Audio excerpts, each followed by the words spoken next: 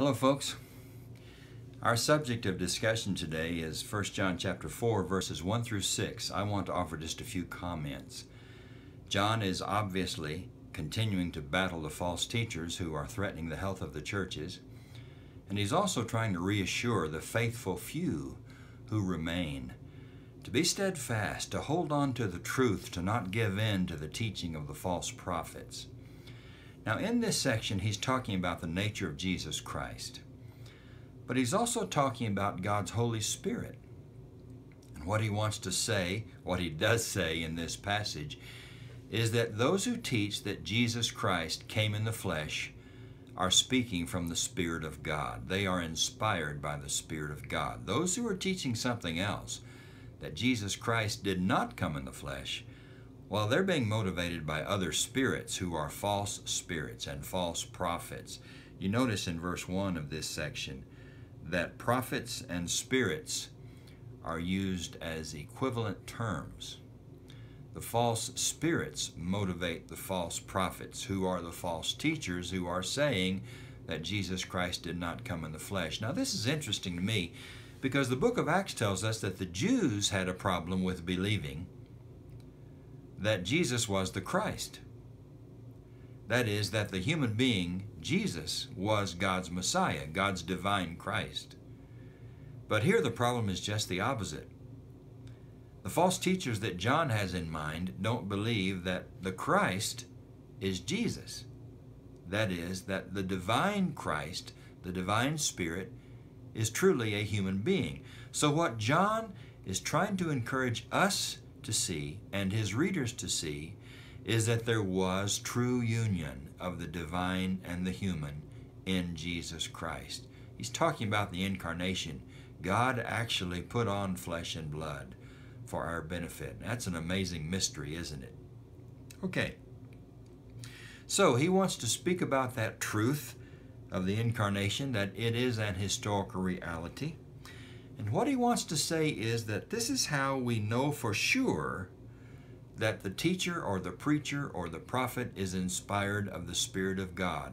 They are teaching and believing that Christ did come in the flesh. And then in verse 6, he gives us another criterion for knowing God, doesn't he? He says that the person who knows God listens to those who from the beginning taught the message of Jesus Christ, the message that John is reaffirming in this passage.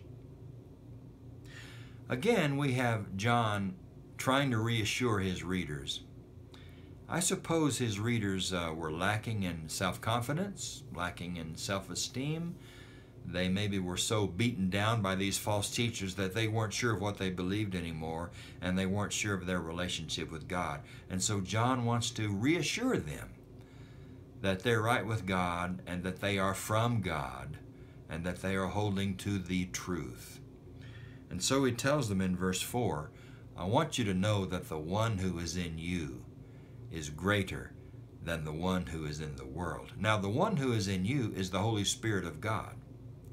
And the one who is in the world is the spirit of Antichrist.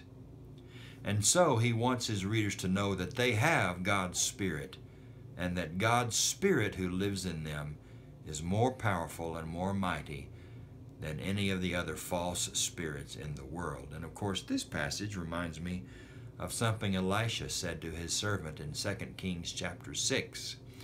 As his servant came out of the tent and looked up into the sky and saw the armies of, well, they weren't armies of God, were they?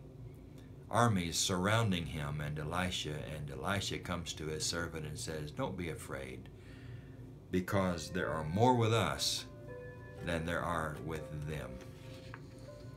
So I like that comparison, and that's the great word for today. There are more with us than with them. He who is in us is greater than anyone out there in the world. And that should give us all hope and encouragement and confidence that we're on the winning team and we're on the right track. So hold on to what you have, because you are from God. That's the encouragement for today. Previewing the next few verses, we're going to be looking at chapter 4, verses 7 through 13. And again, John's going to remind us of God's love for us and how that should motivate us to love one another. I'll see you in a few days.